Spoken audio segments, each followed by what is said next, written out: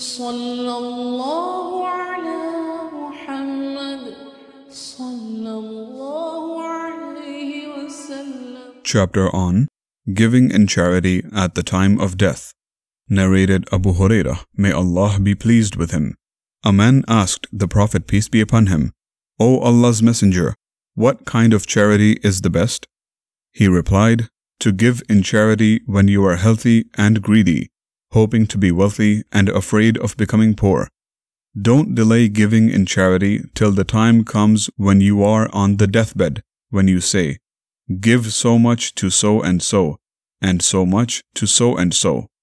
And at that time, the property is not yours, but it belongs to so and so, that is, your inheritors.